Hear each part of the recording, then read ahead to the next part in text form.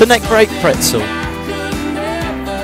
Back, in, and out, forward, pivot, turn, turn. Raise the right, the left, the right, prepare, spin and back.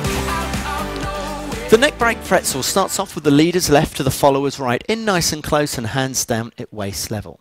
From here, you lead your partner away with the left hand as we both take a step back. As you draw your partner forward, lead as you take your right arm out to the side like you would do for an ordinary neck break. Now, we're not resting on our partner's shoulder, and equally try not to get your partner into the neck, so we're just keeping our right hand over the shoulder. Now, as we turn our partners out to the side, instead of transferring the hand from the left to the right like we would normally do, keep the left hand low, offering that right hand over the shoulder.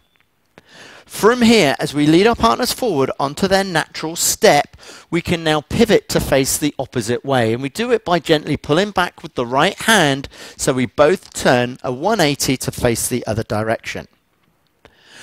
From there, raise that right hand, turn your partner out underneath that right hand, and when your partner comes around to face you, leaders, you're going to turn yourself under that right hand. So we're going to turn all the way around, keeping that right hand high. From here, we can finish off with the reverse pretzel. So we have the right hand high, left hand low.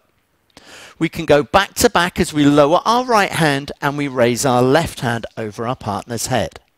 As you drop that left elbow down, you just turn your back to your partner, taking the left hand over your head and dropping it down in front of yourself. Bringing that right hand through the middle, taking that right hand up and over your partner's head, turning your partner all the way around. We're going to step back, preparing our partner for a spin.